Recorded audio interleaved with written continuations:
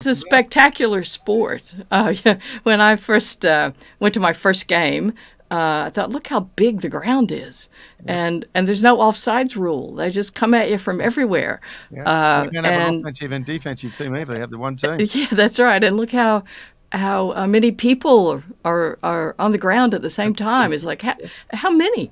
And all shapes and sizes. And even if you don't get the goal, you get a point for trying hard. And there was just a lot of athleticism and speed, and I just liked it. And it was not as well attended then as it is now. So I became a member and I went, but I remember sometimes, we weren't doing very well either.